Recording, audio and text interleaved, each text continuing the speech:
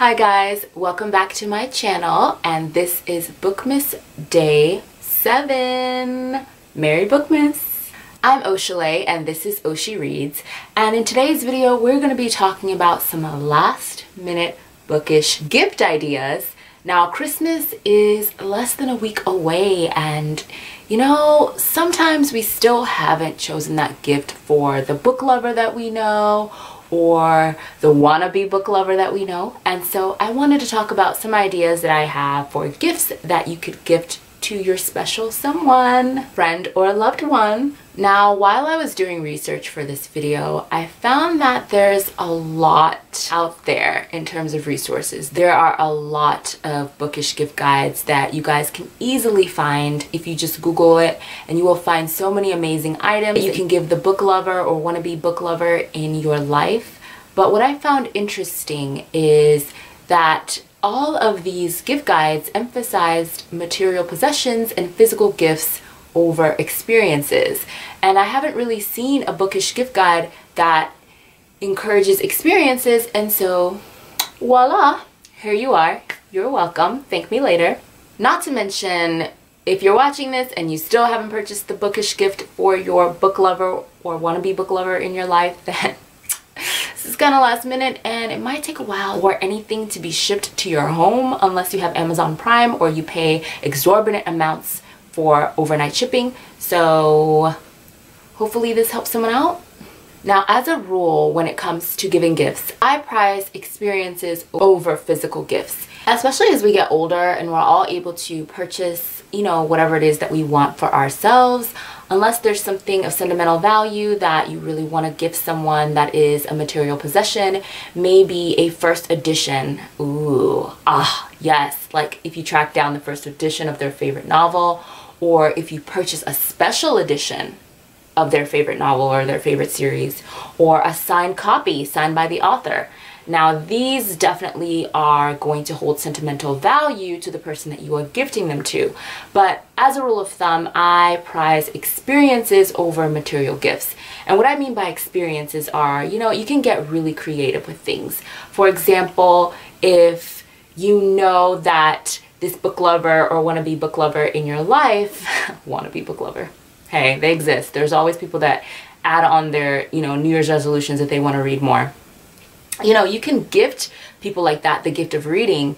Like Audible now has, you know, an option where you can gift a whole year, up to a whole year. I think it's 3 months, 6 months, or a whole year of an Audible subscription to someone, which is amazing, because if you have someone in your life who is more on the wannabe book lover side, then, you know, they may not necessarily be comfortable sitting down with a big hefty book or even a small book and turning the pages. You know, maybe one of their excuses is, oh, I don't know when I'll find the time, I'm so busy. And you know, people have other responsibilities and children and work and careers, and a lot of these people, you know, these are their excuses. They don't have time and they have other responsibilities and they feel guilty taking the time out for themselves to open up a book. Hello, Audible. Audiobooks is the perfect solution for these types of book love issues. You can gift them the pleasure of reading and that time to do it as well, because with Audible, you can pretty much read or listen to a book while you're doing anything, while you're making lunches for your kids,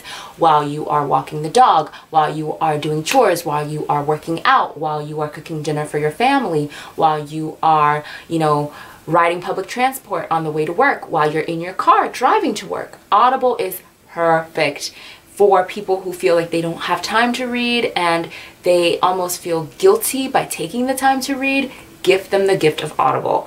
Another amazing gift for, I would say, more towards the already a book lover side is all of these book subscription boxes are perfect. A really popular one now that I'm seeing all over Instagram is Book of the Month. So I believe it's one of those book subscription boxes, but I'm not quite sure why this one is different. I think it's geared towards more adult books, the Book of the Month, and I think they have like different books that you can choose from. I think they give you like 5 books and you pick which one you want. I'm not 100% sure, but they do pop up all the time on my Instagram, and I have clicked on it, although I haven't really read through it or lingered too much on the page. It's actually something that I'm contemplating gifting myself this year for Christmas, is the Book of the Month subscription box. That one in particular, because I feel from what I've seen it's geared towards more adult reads, and I'm trying to get back more into adult books. So I say all of that to say that it's a perfect gift, and it's set up in a similar way to Audible, that you can gift, I believe the lowest is 3 months, or you can give 6 months, or you can gift 12 months, a full year. So that is a great idea.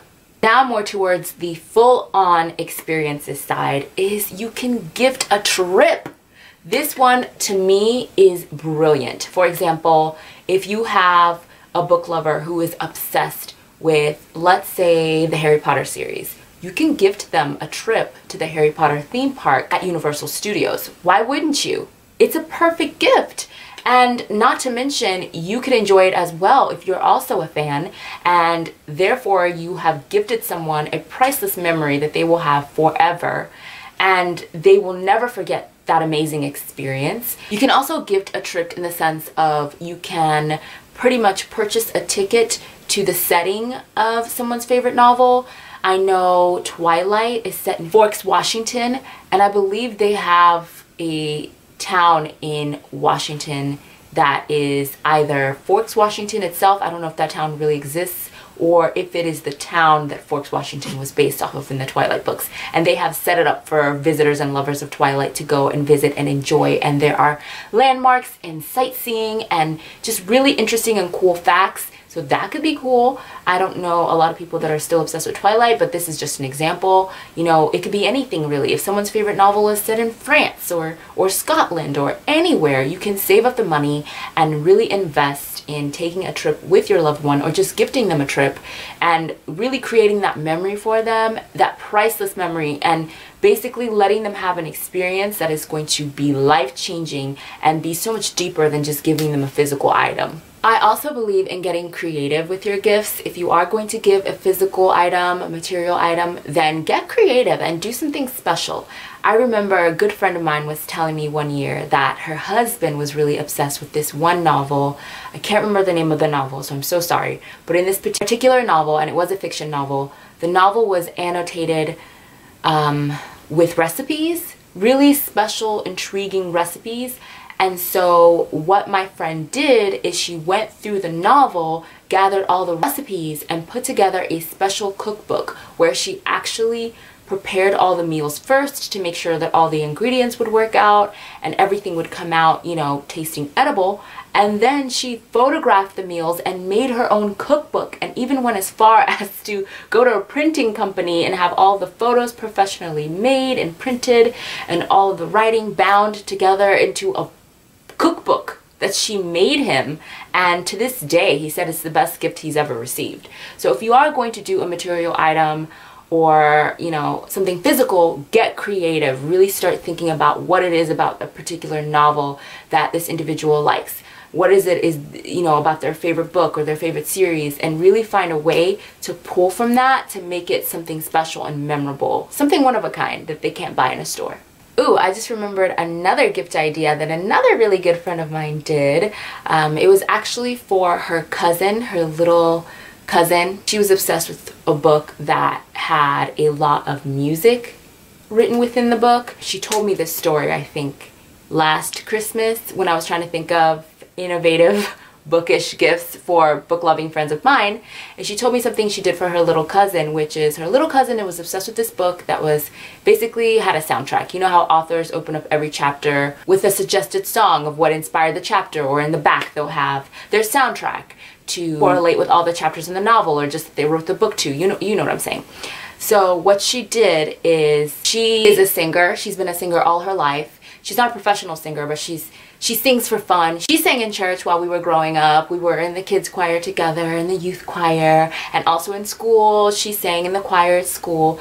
So what she did is she basically found all of the music and got a couple of her musical friends together, and they made covers to all of the songs in the soundtrack to this book. And they made a cute little CD for her cousin, and her cousin was so happy. She listens to it to this day. Even though I think she did that like 2 or 3 years ago. It was 2014 when she made that gift. So it was a while back. But her little cousin, she says anyway, still listens to it. So something sentimental like that, you know? So sweet. So that's it for this video. I hope this inspired some of you to come up with some original and truly memorable bookish gifts.